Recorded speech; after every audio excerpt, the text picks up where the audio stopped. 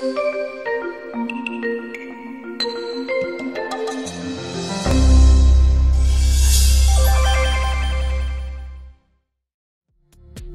guide will instruct you on how to change the nozzle on your AXIOM series 3D printer.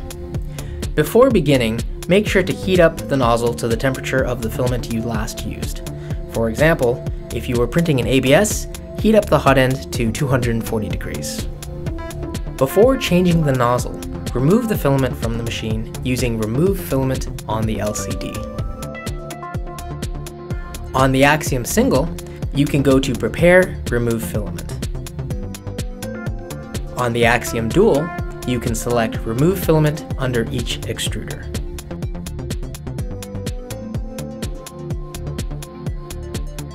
Clean out the nozzle screw with a razor blade so that the Allen wrench fits in easily.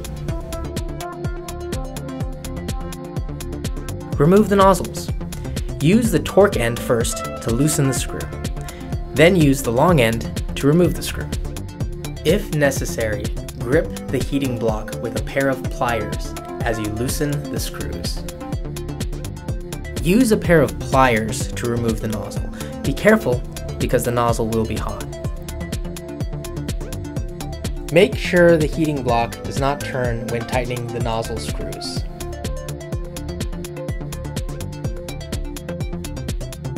Be aware of the wires on the back of the heating block, and do not short these wires. On the AXIOM dual, remove both nozzles.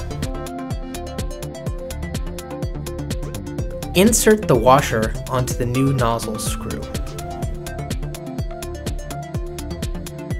Insert the screw and washer into the nozzle. Hold the screw in place with the Allen wrench and bring the nozzle up to the heat block. Use the longer end of your Allen wrench to insert the screws one at a time. Tighten each screw sequentially until the nozzle touches the heating block. Use the torque end of the Allen wrench to secure the nozzle in place. Be careful not to over-tighten the nozzles. The heating block should not turn during the tightening process. If you have an AXIOM dual, check the nozzle calibration by clicking the link below. You're all set. The nozzles can now be used.